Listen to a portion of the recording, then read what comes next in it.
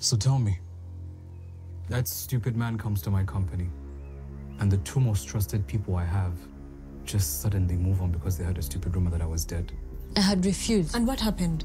You forced me to work with him. Even when he fired me, you called me back. You had an option. Why didn't you say no?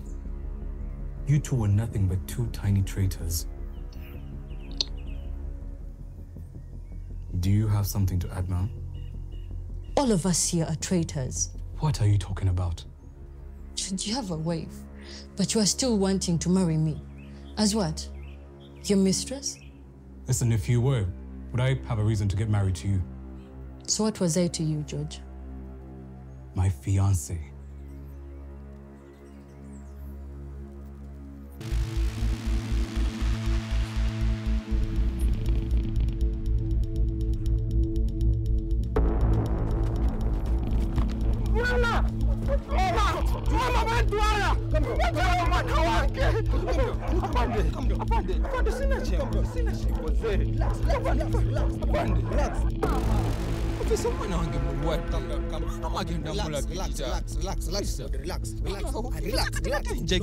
Relax. My friend, relax.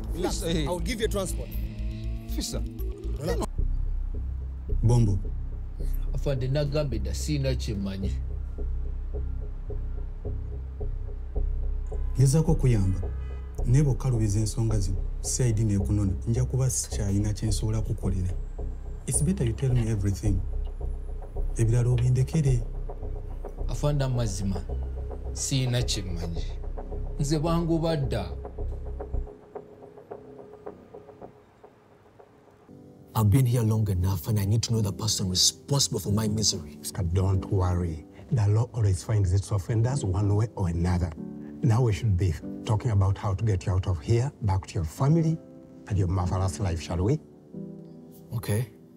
Yeah, your cousin made a statement. It's clear he was kidnapped. By who and why? Who? The same people that killed the detective who cannot be found now. Why? I don't know. Perhaps he'll be able to explain that to you when you finally meet again. But for now, there is no charge against you, and you should be able to get out of here, possibly in 2 to 3 days. Okay. All right, thank you.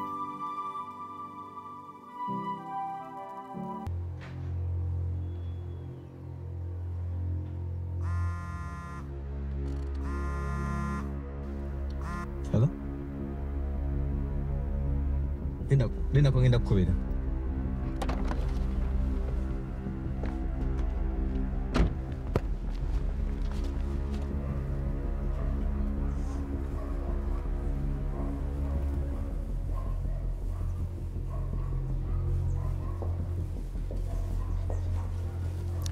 Dembe, you're under arrest for the murder of Detective Opolot.